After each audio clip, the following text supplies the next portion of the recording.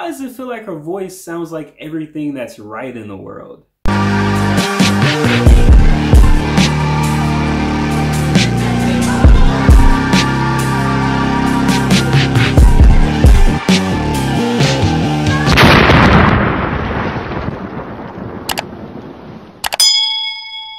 The Willoughbys. So The Willoughbys is a new Netflix animated movie. It's about 4 siblings that are neglected by their parents. They venture off into the world to try to find that affection and love when they realize that it's been closer than they thought all along.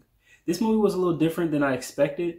I don't really watch full trailers, so the first couple of seconds that I did watch, I was expecting something more of like a Dr. Seuss movie, something that rhymed a lot, kind of like a Horton Hears a Who, you know?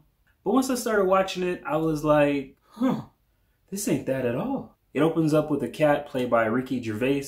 He's breaking down the different types of families in the neighborhood leading up to the Willoughbys. He portrays them as this unconventional family and foreshadows things to come. And yeah, cat don't lie. It didn't take long before I realized this movie is 1 octave away from being sad and gloomy. They write that line pretty well, but manage to stay on the happy side of things for the most part.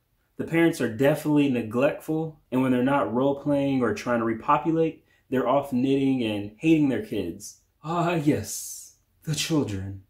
When it comes to these kids, it's hard to tell what would be worse, living in foster care or having parents that clearly don't love you.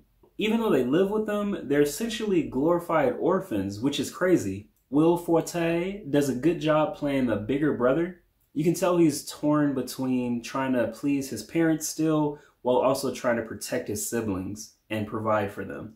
He definitely hits the mark when it comes to the hierarchy between siblings, and I thought he was pretty relatable. Eventually something happens to where the kids have to leave the house, and the creators really take advantage of that when it comes to the different color palettes. So I think you'll like the visuals as well. It's not really your classic cartoon type graphics. I'd say it's a mix between a Tim Burton movie and Cloudy with a Chance of Meatballs. The colors really pop, especially when it's against darker grays and blacks. And they also add a lot of detail when it comes to simple things like a ball of yarn or the rainbow. Now, including the brother, this movie has a lot of impressive actresses and actors attached to it. You have Terry Crews, who plays Commander Melanoff. He's essentially the Willy Wonka-style owner of a candy factory. Character-wise, he was one of my top 3 favorites. His character is this larger-than-life person who towers over everyone, and when he talks, it's like listening to a black Ned Flanders. When it came to the kids, I thought he did a really good job showing love to them, and when he was on screen, it was really enjoyable and entertaining to see him move about. Aside from him, you have Maya Rudolph in here as the nanny. She was my second favorite character. I really love most of her work and even enjoyed her playing Kamala Harris on SNL.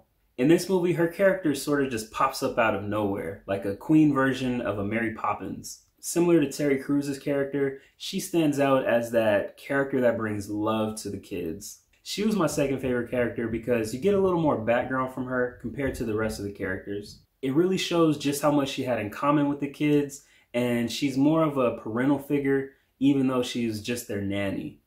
And then you have Elisa Cara's character. She plays the older sister, and why does it feel like her voice sounds like everything that's right in the world? I enjoyed her as a sister, but I really loved her singing more. Somebody also told me she played on Moana. I don't know if that's true. The way she sounds definitely went with her character visually, and everything worked when she was on screen. It's definitely a cheat code when it comes to pulling on your heartstrings. I do hope she does more movies like this. I can see her in more sing-alongs and big-budget Disney movies. All in all, I thought this was a good movie. It's a little more mature than expected, so it's not going to be as entertaining for young kids like a Despicable Me would be. But it is a family movie, so if you have kids that are maybe in the 2nd grade and up, I think they'll like it. From the singing to the tunes that are being played when they're on their adventure, I do hope they put out a soundtrack to this movie. Netflix did a good job with this animated film, and the ending was done right as well. If you like movies like James and the Giant Peach or A Series of Unfortunate Events, then I think you'll like this one. I'd say The Willoughbys is an exciting film that keeps you entertained. Have you seen The Willoughbys? Did your kids like it? Let me know in the comments below. As always, don't forget to subscribe, hit the notification bell, and attack the comment section.